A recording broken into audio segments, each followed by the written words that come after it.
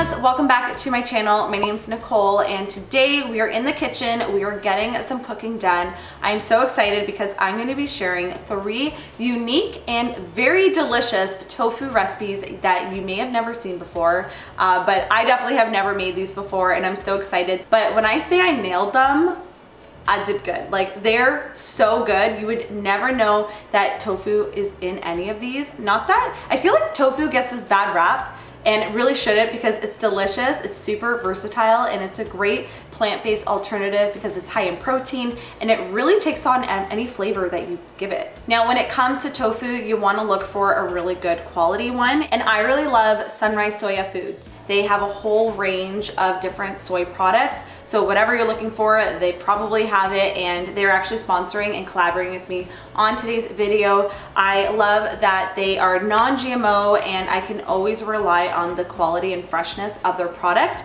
And I'm gonna show you guys in today's video how to make 3 sweet and savory recipes that honestly are gonna blow your mind that tofu is in them. You won't believe it until you try it and taste it. It's so good, and I'm gonna show you guys exactly how to make them. So before we hop in, I want you to take a second and hit that red subscribe button down below so you don't miss out on a future video of mine. Also, all of these recipes will be linked down below in the info box on my blog so you can print them and make them tonight for dinner because they're so good. Okay, let's hop right into the video. First up, we are making my butternut squash and spinach lasagna roll-ups. We're gonna start by making the lemon herbed tofu ricotta.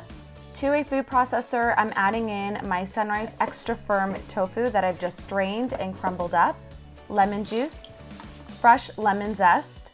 This adds so much flavor and the tofu is just gonna soak it all up.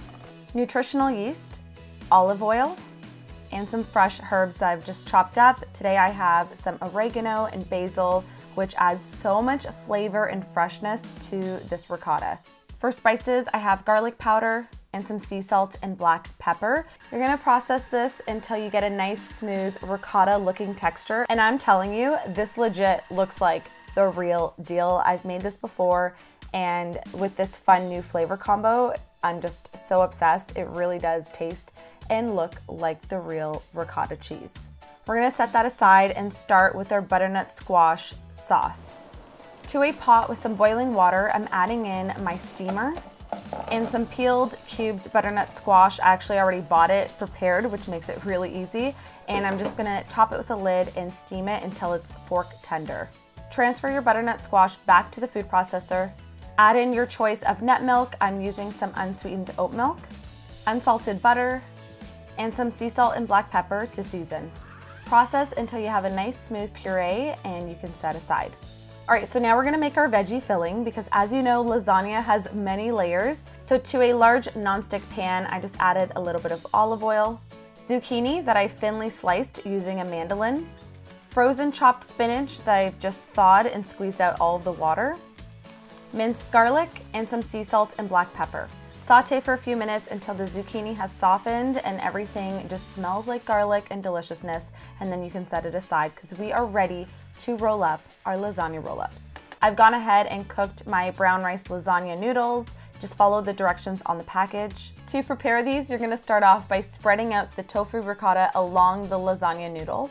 Layer on some of the zucchini and spinach mixture, and then gently roll up until you reach the end. They're actually quite easy and quick to prepare, so don't worry, you're gonna get through it really quickly. You can just do it normal style, but I just think the flavor really cooks up nicely when they're just in little rolls. To a large casserole dish, you're gonna spread out some of that butternut squash puree mixture. This is just gonna help the roll-ups not stick to the bottom. Evenly place your lasagna roll-ups so they fill up the casserole dish. Mine fit 12 perfectly. Take the rest of the butternut squash mixture and just evenly spread it across the top. Now this is the last step, which is definitely crucial. You're gonna sprinkle some freshly grated mozzarella cheese. You can obviously omit this step if you want it to be completely dairy-free, but I just think it adds a really nice final touch to this lasagna. Cover with foil and pop it into the oven to bake. And once it's ready, this is what it looks like. I like to garnish it with some freshly chopped herbs for presentation, but also it's a really nice flavor when you bite into it. And you can serve this right away while it's nice and hot, and it's honestly so good. Probably my favorite lasagna I've ever made. You definitely need to try this recipe. It is a crowd pleaser. Next up, we have my crispy baked tofu nuggets. In a shallow bowl, you're gonna mix together eggs and tamari. This is just gonna add some extra flavor for when we're dipping our tofu blocks into the dredging station. In another bowl, we're gonna mix together some brown rice breadcrumbs. You can use whatever ones that you like, sesame seeds, nutritional yeast, and some spices. I have onion powder, garlic powder, paprika, sea salt, and black pepper. And then just give that a quick mix with a fork. So now we're gonna set up our dredging station. I have brown rice flour, I got the breadcrumbs and the egg mixture. And for the tofu, I'm using the Sunrise Extra Firm again because it really holds up its texture really well, but also it just holds onto all the breading that we're gonna put onto it. First thing I'm gonna do is coat it in the brown rice flour. I like to use one hand for dry and one hand for wet so you don't end up with like an oven mitt of breading on your hands. Dipping it into the egg tamari mixture, and then finally into the breadcrumb mixture. And as you can see, it's gonna coat really easily onto the tofu, and then repeat this until you have breaded all of your tofu nuggets. I'm gonna prepare a baking sheet lined with a silicone baking mat with some sprayed avocado oil. I love this little spray bottle. It makes it really easily to evenly spray your baking mat without using too much oil. Lay out all of your tofu nuggets and we're gonna pop it into the oven to get crispy and golden. As always, all of the directions will be over on my blog. A link will be down below. This is what it looks like when they are out of the oven. They are so crispy and delicious, and you can dip them in whatever sauce that you like. I made a really quick sriracha lime mayo sauce, which will be on the blog post. You guys are gonna love these. They're so fun to make and they're super crispy even though they're just baked in the oven. All right, now it's time for dessert. I am making my healthy tiramisu.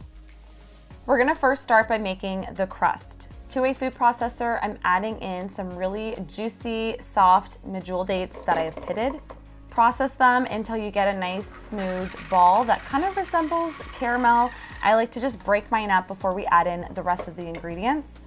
I have a couple of teaspoons of my favorite herbal coffee that I'm just adding some boiling water to. You can use regular coffee if you'd like. I just don't do well with caffeine, but whichever one will work well for this recipe. Add that into the food processor. Vanilla extract, a pinch of sea salt, and some almond flour. And then just process until smooth. You almost want to get this soft cookie dough kind of consistency. It's going to be really delicious at the bottom of our creamy tiramisu. And this is what it should look like. Next, we're going to make the creamy middle layer, which is the mascarpone cheese. I'm using Sunrise medium firm tofu that I've drained. It has just enough of a silky texture, but firm enough that it's gonna set in the fridge. For our sweetener, I'm using maple syrup, melted coconut oil, unsweetened soy milk. This is just gonna help it thicken up a little bit more than other plant-based milks. Almond butter, vanilla extract, a pinch of sea salt, a couple of splashes of some dark rum. Blend this on high until silky smooth. You really want no lumps in this mixture, and then set it aside while we prepare our crust in our little ramekins. So this recipe either makes one large tiramisu, but I really like to do them in little portion-sized dishes. So you're gonna scoop out and divvy up the crust mixture and then just press it down with your fingers. Top it with the creamy tofu mascarpone filling, and you're ready to pop this into the fridge for a few hours to set. Once they're ready, you can go ahead and lay them out on a cooling rack or a plate, and we're just gonna dust them with some cocoa powder. There is something so satisfying about all of these different flavors, the cocoa powder, the creamy center with the cookie bottom. You guys will love this recipe and you will wanna make it again and again. It's so good. I can't get over this tiramisu. This is probably one of the best desserts I've ever made, and I never would have thought to put tofu in it. I really challenged myself on this one, but I'm so happy with the outcome. I always use tofu in savory dishes, and this has inspired me to try it in more desserts like this one. It's so good. You can't taste the tofu, yet it like creates the best texture possible for this dessert. That's so good. I just want to say a huge thanks again to Sunrise Soya Foods for sponsoring this video. Honestly, I've been using their products for years. Matt loves them, and you do not have to be vegan or vegetarian to enjoy tofu. We love switching things up, and like I said, so versatile, and it really takes on any taste that you want to add to it. And One thing I do want to mention is that they have new packaging, so keep an eye out in your local grocery store. I hope today's video proved that you can use tofu in so many different ways and it will be delicious, and it's fun to play around and see what you can create next. As always, don't forget to subscribe. I post new videos on here every single week, and I will see you guys in my next one. Bye guys!